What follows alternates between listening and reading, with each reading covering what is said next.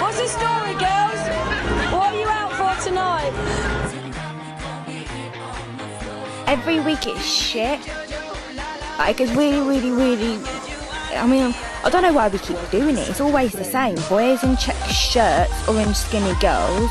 Fat men grabbing your ass when you go to the bar. Sarah loves it, it's that bitch. I mean, I'm proud of where I'm from. Just not a good place to get stuck.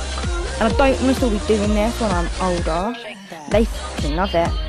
Every weekend they love it. I remember we went on holiday once and Woggy goes up to this bird and he goes, "I love licking pussy." Then he picks up an actual cat that was just walking past and licks it. Obviously he didn't get his fingers wet.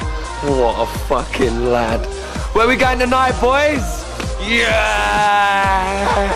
And I went into the sitting room, the light was off, and so was the TV, but the DVD player was still playing, and Gemma's dad was sitting there naked in the chair, just covering his cock with his hand, pretending to be asleep. We could see it was hard. I did one of those little kick things, you know, to scare it. I accidentally kick it in the face.